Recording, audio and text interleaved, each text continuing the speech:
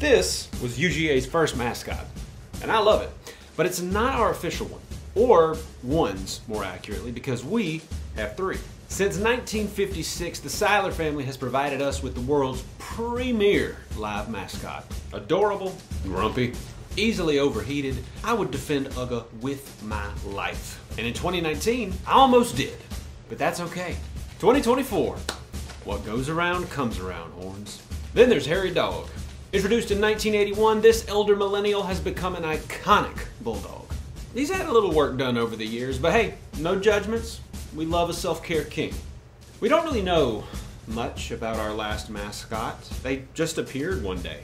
Maybe they've always been here, skulking in the shadows cast by humanity's darkest impulses. We only know their name, Spike. Whew.